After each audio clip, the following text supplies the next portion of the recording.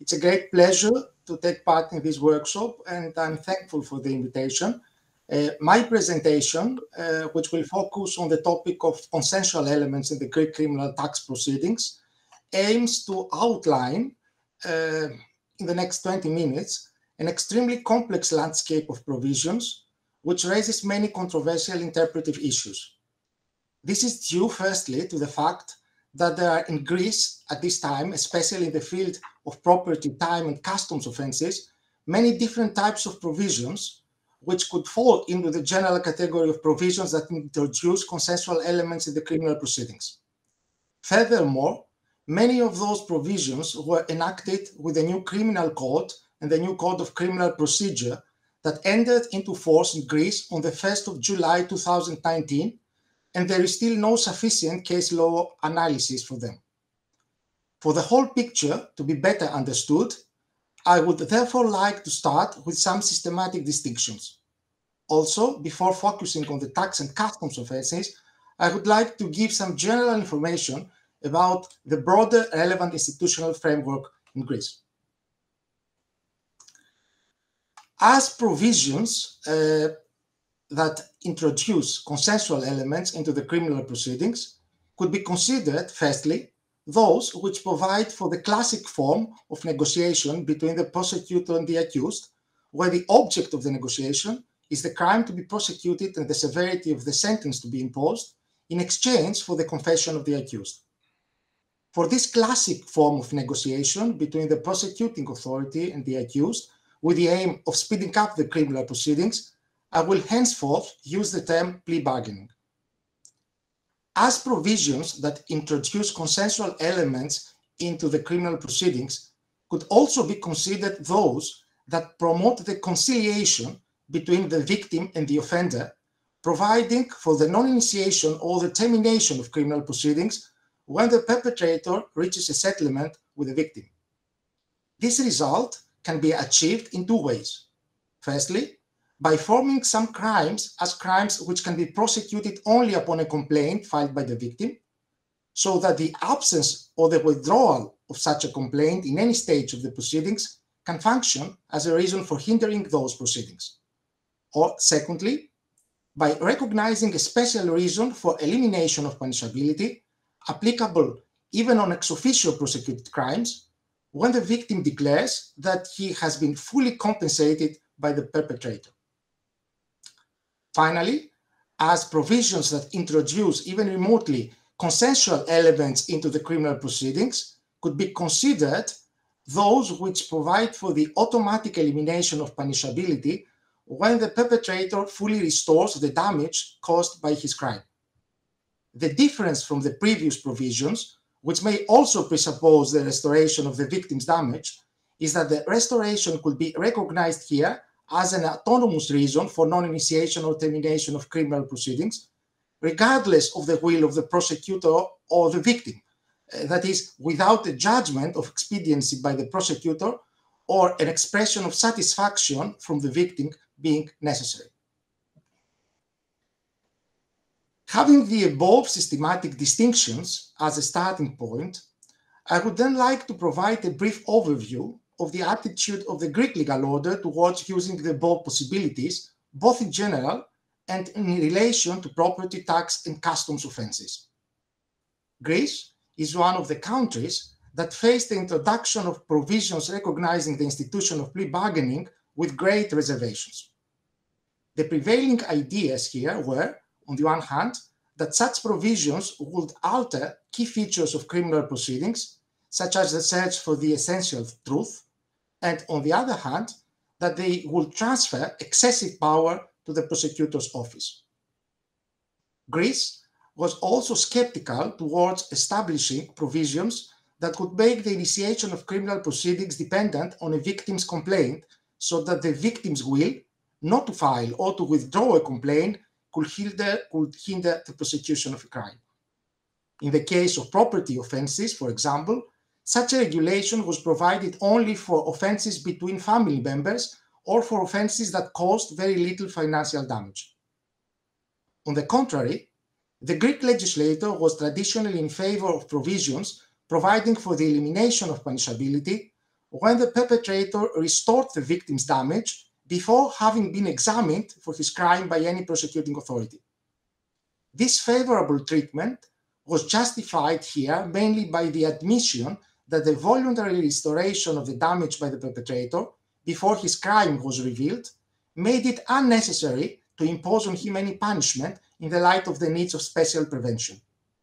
Therefore, the restoration could not eliminate punishability if it took place after the offender's examination for his crime, but it could be still considered as a mitigating circumstance and lead to a reduction of the sentence.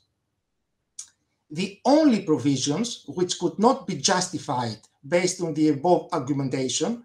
which connected the provided benefit with the needs of special prevention, were until 1999 the tax offences. The respective legislation provided for the elimination of punishability even if the perpetrator restored the damage caused to the state after the revelation of his crime. It was sufficient if he restored the damage, paying back the evaded tax and any administrative financial sanctions imposed on him for his violation, drawing up a kind of definite settlement with the tax authorities before the end of the administrative proceedings.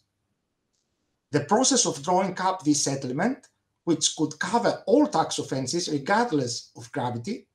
was regulated in detail by tax law and took place without any involvement of the prosecutor's office and the criminal courts. The above settlement procedure did not, however, apply to customs offences. In customs law existed just a narrow conduct regulation which provided for the elimination of punishability only when the evaded tax did not exceed a certain monetary threshold. The above picture, that is, the rejection in principle of the institution of plea bargaining, the limited recognition of crimes which could be prosecuted only upon a complaint by the victim, and the recognition of the damage compensation as a ground for eliminating punishability only in cases that it took place before an examination of the perpetrator for his crime, with exceptions provided only for tax offences, this picture also has begun to gradually alter over the last 20 years, mainly in relation to property offences. Thus, the Greek legislator gradually began, with provisions inserted in the Criminal Code and in the Code of Criminal Procedure, to provide benefits to the perpetrator, even in cases where the damage restoration took place after the revelation of the property crime, provided that the victim would also state that he has been fully satisfied. This trend started with the property misdemeanors in 1999 and was extended to all property crimes, even the felonies, in 2010. Thus, the conciliation between the perpetrator and the victim, as it was manifested by the victim's statement about his complete satisfaction, began to be recognized as an additional, independent reason for the exclusion or restriction of criminal punishment. The above trend, which started in 1999, picked with the two new codes, the Criminal Code and the Code of Criminal Procedure, that came into force in Greece on the 1st July of 2019. They now provide for a multitude of overlapping institutions, falling either within the realm of substantive or within the realm of procedural criminal law, which have as a common feature that they recognize the restoration of damages as a very decisive factor for criminal proceedings, particularly.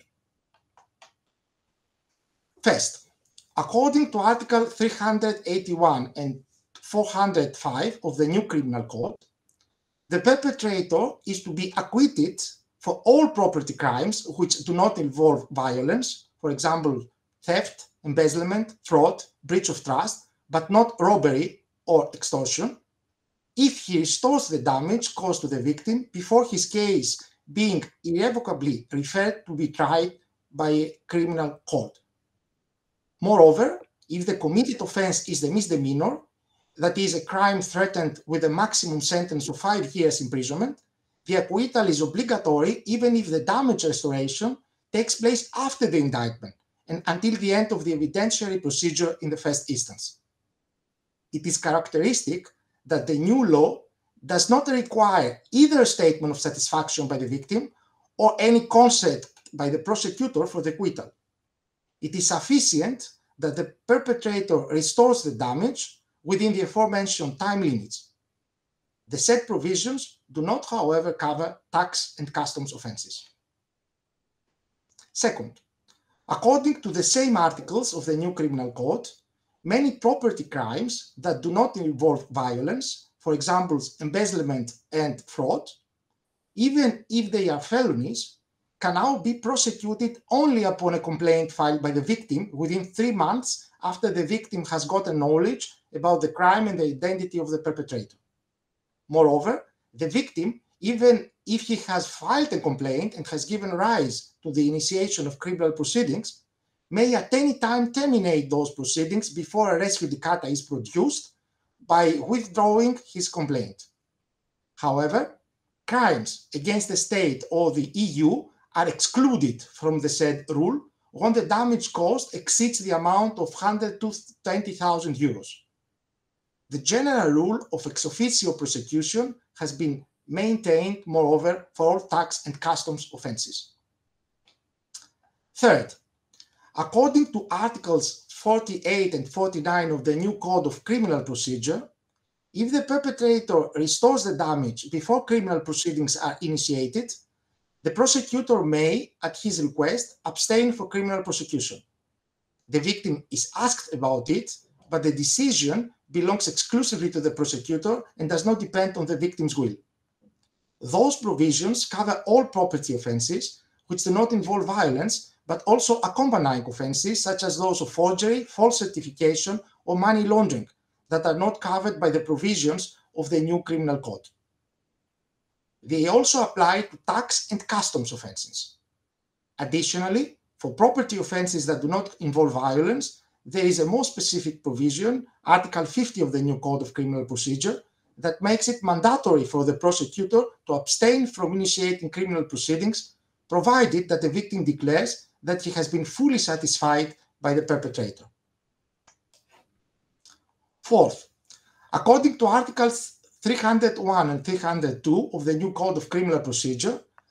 after the initiation of criminal proceedings, during the whole pretrial phase, and until the completion of the evidentiary process in the first instance, if the accused wants to restore the damage and submits a relevant request to the prosecutor, there is the possibility for opening a specific conciliation procedure between the accused and the victim with the mediation of the prosecutor. If the conciliation procedure is successful or the damage is restored, a special report is drawn up and the case is brought immediately before a court, which can impose on the accused, even in the case of felonies, a maximum sentence of up to 3 years imprisonment that is always to be suspended. The said provisions about the conciliation procedure cover all property offences which do not involve violence, accompanying offences such as forgery, false certification, or money laundering, as well as tax and customs offences. Fifth, and finally, according to Article 303 of the new Code of Criminal Procedure, for most offences, even if they are not of a property nature, with a few exemptions, for example, murder, terrorist offences, or sexual offences, there is the possibility of a plea bargaining between the accused and the prosecutor. The sentence agreed upon, within the framework set by the legislator, must then be ratified by a court. In the field of property or tax crimes, however, recourse to the above procedure of plea bargaining only makes sense when it comes to property crimes involving violence or crimes where it has not been possible to fully restore the damage or obtain the victim's agreement, since for the rest cases, the conciliation procedure of Articles 301 and 302 of the Code of Criminal Procedure is more favorable.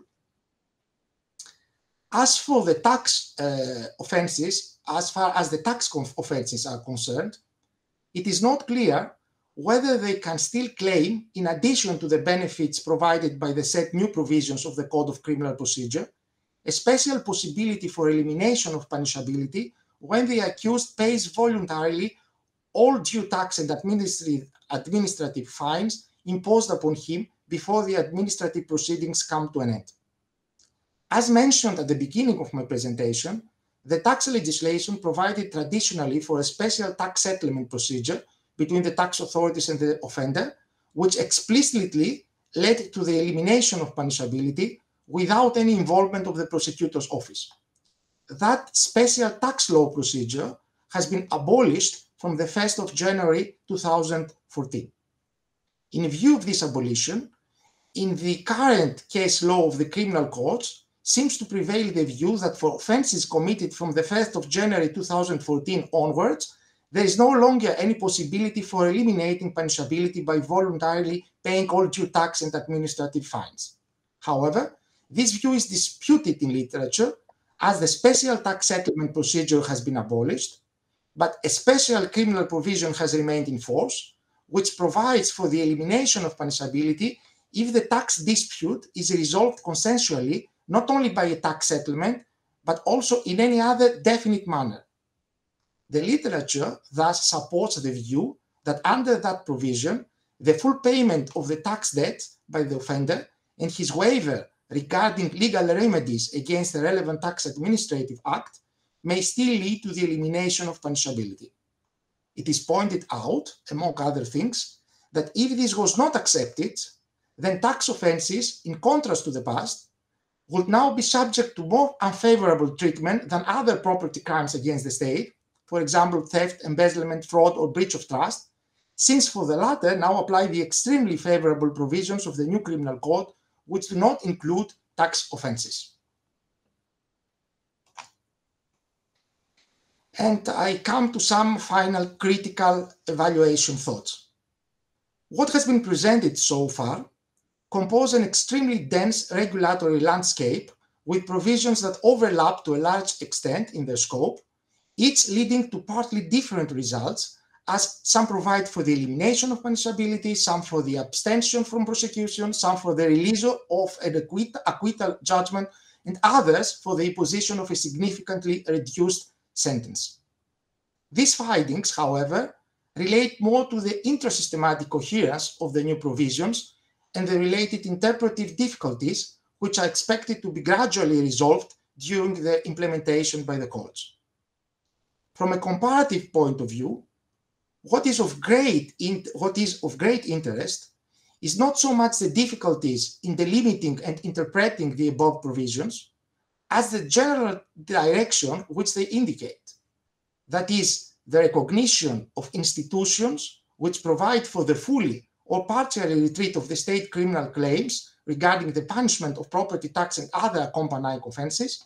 when the perpetrator restores voluntarily the damages he has caused or succeeds in reconciling with the victim. The legitimacy of the above legislative choices under theoretical or criminal policy aspects is by no means self-evident. In particular, in the light of the requirements of general and specific prevention of crimes, which is the main purpose of criminal law,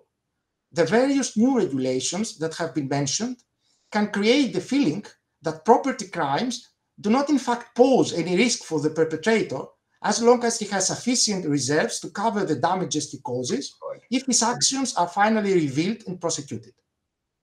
Such a feeling could be extremely damaging in terms of tackling organized financial crime. However,